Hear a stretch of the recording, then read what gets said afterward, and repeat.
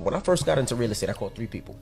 I called Clue, I called Fabulous, I called Joe Budden. And I said, hey guys, I'm doing real estate. This is something that I think that, you know, you should invest a little bit of money in, try it out, and that way you can do it. Joe Budden told me it was a Ponzi scheme and I was gonna go to jail. So this is what I'm gonna do. I'm gonna play this video that I came across on YouTube. And guess what the video is titled? The video is titled, Cesar Pina Arrested by the FBI with the Assistance of DJ Envy. Woo, let's play it. Let's play it. Let's play it. Fair use. Fair use.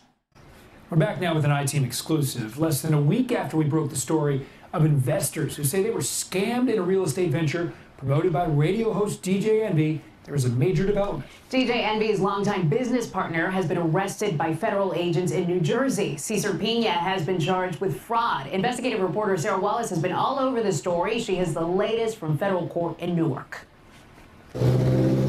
Cesar Pina arrested by the feds this morning on a charge of wire fraud and brought here to the federal courthouse in Newark. They say this may be just the beginning. He could face additional charges of money laundering.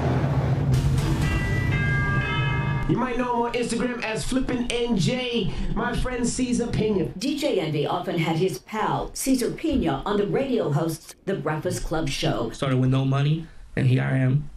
$50 million later in real estate. Promoting their real estate partnership. Now, in this federal complaint, the government says Pina engaged in a Ponzi-like scheme involving investors, adding Pina defrauded dozens of victims of millions of dollars. We interviewed many of them. I lost $200,000. $835,000 in total. I lost a total of $64,000. I lost $1 million. Envy, whose real name is Rashawn Casey, was not charged, but many of the alleged victims say they were influenced by his celebrity. He's advertising this all over the radio and on television. Investors say Pina promised he would rehab and flip distressed properties, many in Patterson, giving a 30% profit within months. Dozens have now filed lawsuits saying they never got any of their investment back. Pina is accused of pocketing $17 million from just 4 properties. As news broke of his arrest, we were interviewing Jeff Robinson, who owns a food truck and car wash in Patterson. My son, it's my world. And these people took advantage. His son, Jeff Jr., tragically died in a car accident 6 months ago, leaving 2 children behind. Jeff Jr. had invested $325,000 with Pina in this Passaic property. The dad says Pina then went dark. After I buried my son, I called Cesar. Oh, bro, I'm going to meet you. I have text correspondence with Cesar, text messages. Oh, I'm running a little behind. He never met me here. But my main concern is getting what's due to those children. It's not fair. The comfort would be when my grandkids are in position when they have trust accounts with that money that he owes those children. Pina pleaded not guilty. He has to post a $1 million bond and is being released on electronic monitoring. He cannot leave the state of New Jersey. No comment from DJ Envy. An inside source tells us that the iHeartRadio offices were visited by the feds, who took out electronic equipment as part of this investigation. From Newark, Sarah Wallace, News 4 New York. So let me start by saying this. First and foremost, I feel bad for the brother. I feel bad for everybody lost their money, but I really feel bad for the brother whose son invested $325,000 and then was in a car accident before he could get his money back. Now, why anybody would give one person $325,000, I have absolutely no idea. Because I can tell you right now, if I gave you $30,000 and you couldn't tell me where my money was at, I'm going to pull a Deshane Hill on you. You feel what I'm saying? Like, it's not even going to be a game. Like, do you know how hard it is to freaking accumulate $325,000 liquid? But to get back to the original point, you heard what they said at the end of it, right? Now, I said that the moment they get Envy in that federal building, in that room, he gonna sing like Mariah Carey. But the reality is, he didn't even have to go to the building. The feds showed up to iHeart Studios where they filmed The Breakfast Club, and next thing you know, Caesar's arrested. You know what that mean? That mean Envy was singing at the radio station.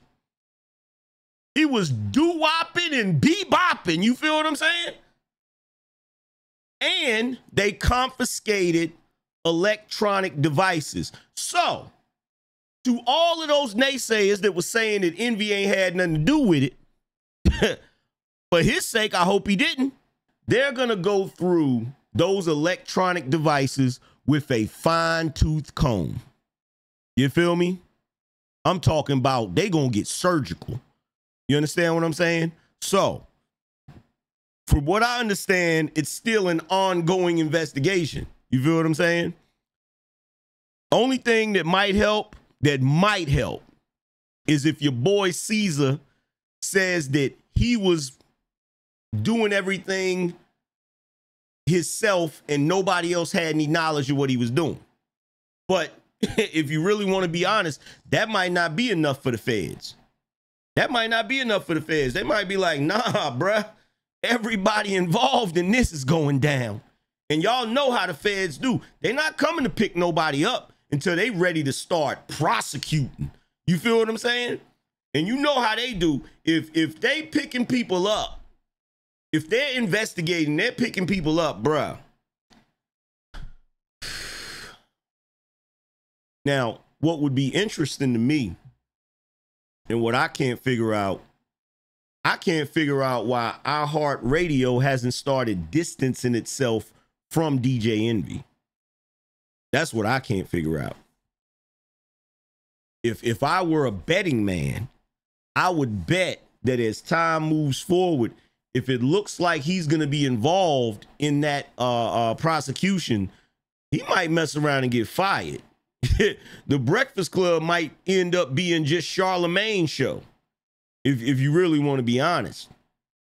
Because a lot of those people that are suing Caesar and DJ Envy, you know, the lawyers are saying that they could possibly have grounds for a lawsuit against iHeartRadio because DJ Envy was promoting that business on the radio show.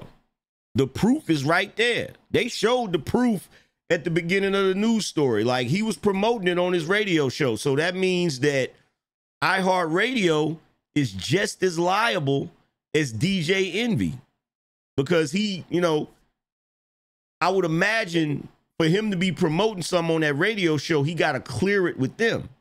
So I would guess that he would have to give that radio show assurances that he's promoting a legitimate business, because otherwise it opens them up to lawsuit and litigation. But we're going to see how it's going to play out. Trust and believe.